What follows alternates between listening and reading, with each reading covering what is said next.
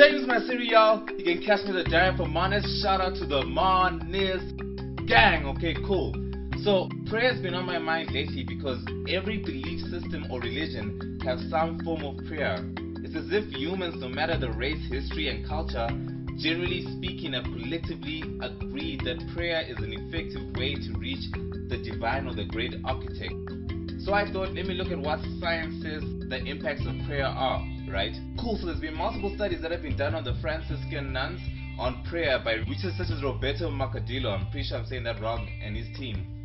Studies that show that daily prayers lasting about 10 to 20 minutes a day consecutively for 8 weeks result in an increased blood flow to a part of your brain called the prefrontal cortex.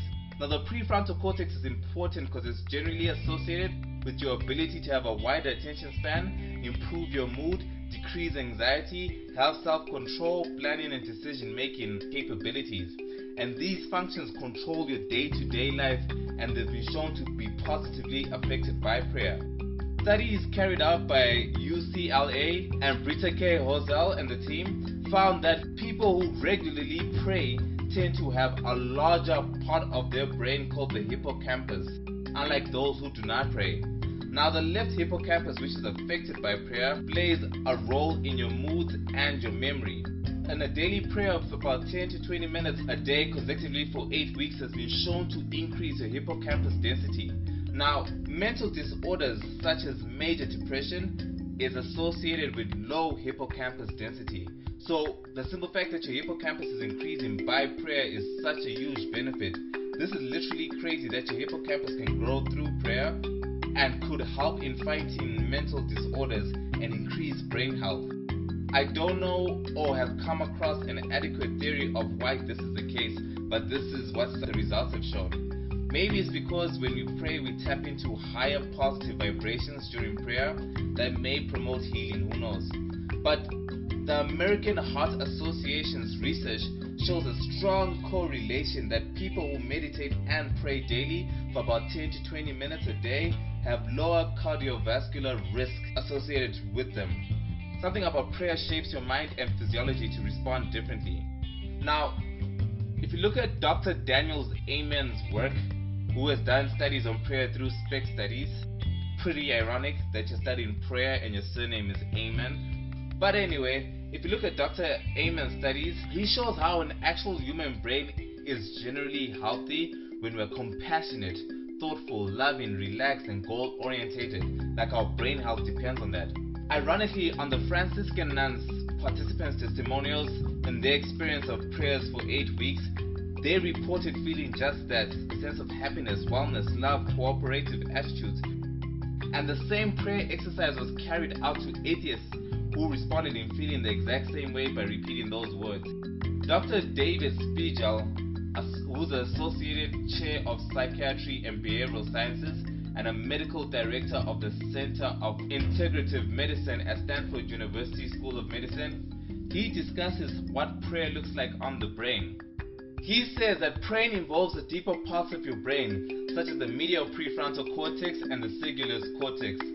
These parts of your brains are involved in self-reflection and self-soothing. This may explain the sense of hopefulness you have after you pray. And this is supported by Dr. Loretta Bruning, I'm pretty sure I'm saying that wrong, studies, who shows that prayer releases oxytocin hormones within your body. And one of the things oxytocin is associated with is social trust and attachment, giving us a sense of comfort when we pray when the world is a threat to us. See, praying is a foundation of hope. This is a useful habit to have in your life in order to remain positive. And what's crazy is there's a part of your brain named the parietal lobe, which is responsible for the sense you have of self versus others. And when you pray, that part of the brain is less active. So when you pray, you feel the sense of connectivity. I'm starting to see why humans discovered prayer and have been passing it on from generation to generation. Funny enough, I grew up being told that if you have an addiction and you're fighting an addiction, you should seriously consider praying about it. I never took that idea seriously. But to my surprise, evidence from the NYU Langone Health Institute in 2016, they They took alcoholics from the AA Alcoholic Anonymous program and placed them in an MRI scanner and showed them drinking related images to stimulate cravings that their brain responded to as they were addicted. But after they were instructed to pray, parts of their prefrontal cortex changed and there were drastic reductions in cravings. So the use of prayer is very effective. I personally often pray to connect to the divine because I can sometimes tap into higher energies when I pray. And I'm of the belief that we have been made to be in partnership with the great architect or the divine, and we cannot be whole without that connection to source. And I ain't talking about any religion specifically, as I'm not personally associated to any religion, but I am talking about your ability to have a spiritual connection to the divine in your I am path, which can be facilitated by any religion, as those are just different points of understanding consciousness and different perspectives of looking at the divine. Nothing wrong with that, but as long as you're putting emphasis in being in touch with the divine. Prayer is one tool to do that, as at a certain level of analysis we are literally made for that connection. There's a study by Ohio State University by Laura Wallace, who conducted a study consisting of 1,000 obituaries, and she can statistically show that on average people who attend religious groupings tend to live 4 years longer than those who don't. Dr. Andrew Newberg in the field of neurotheology at the University of Pennsylvania, who has been scanning brains close to 2 decades now, also shows a strong correlation between prayer and a long life. Taking prayer seriously is such a big advantage.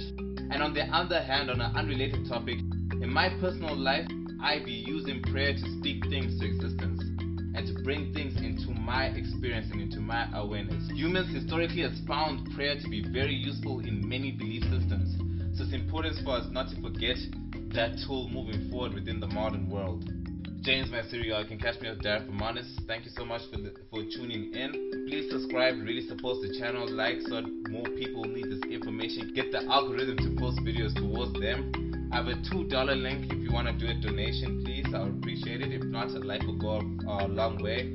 And if you're into NFTs, the link is in the description. I got an NFT collection too. Thank you so much.